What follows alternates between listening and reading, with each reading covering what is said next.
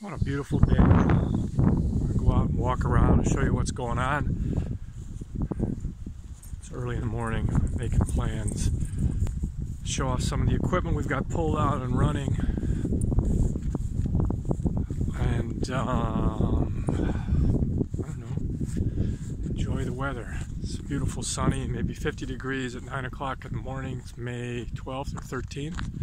So here was the disc.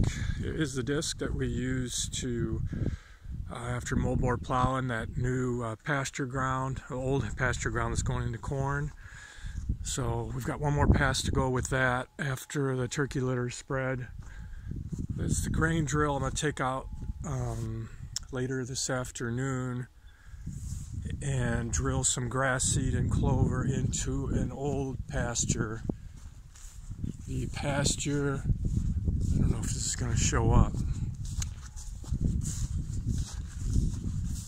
Way off in the distance, I don't know if it's going to show up, but there's a hill just in front of those trees, and it's about 100 feet tall.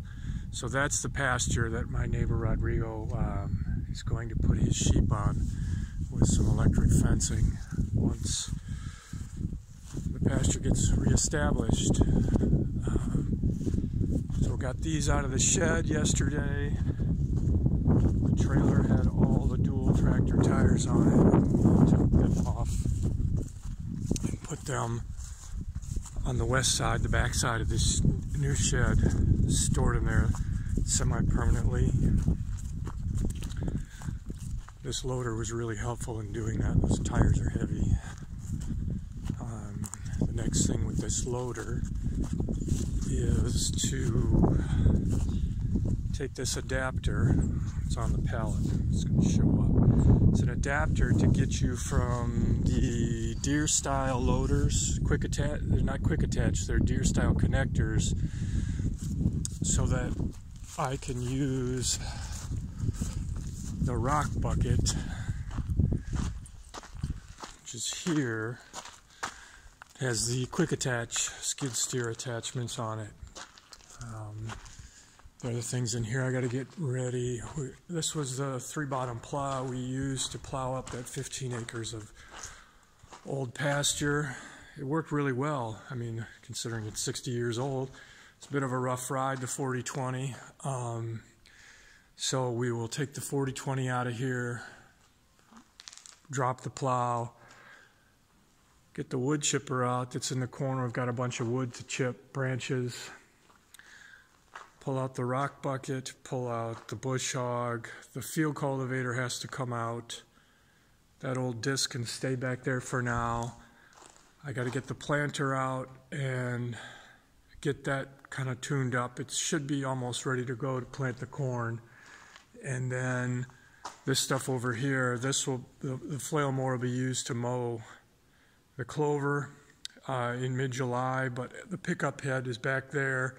That and the swather, along with the combine, will be used to harvest the wheat in August. Oh, and my tine weeder is right here. That's going to be used on the corn. Let's walk around here. I'll show you all those tires. It's kind of interesting, if nothing else. So I'm putting a little patch of wheat right out here because I want to be able to test out the pickup head and the swather before I drag it 12 miles south. And if I have any issues, I can resolve them here where all the tools are. So around the side of the shed, this is what we were setting up yesterday. So I have 3 sets of duals for 3 different tractors here.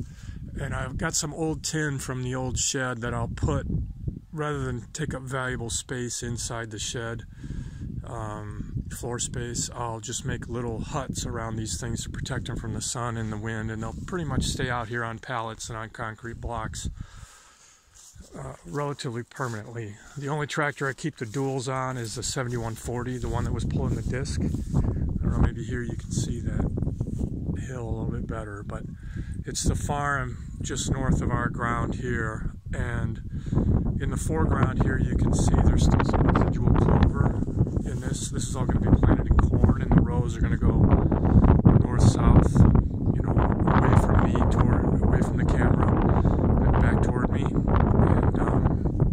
pasture we plowed up is in between the clover ground and the hill. There's a 15-acre rectangle, and then way far off in the corner over there are 92 tons of turkey litter that's about to get spread on that pasture ground. So that's kind of the tour. Like I said, beautiful day. Got everything cleaned out. I'm gonna drill the wheat. Oh, and then the boom lift is for sale, but I've got to trim up the bottom of those pine trees before I sell the thing. Selling in 4 or 5 days. Well, that's about all for now. Thanks for watching, and well, stay tuned.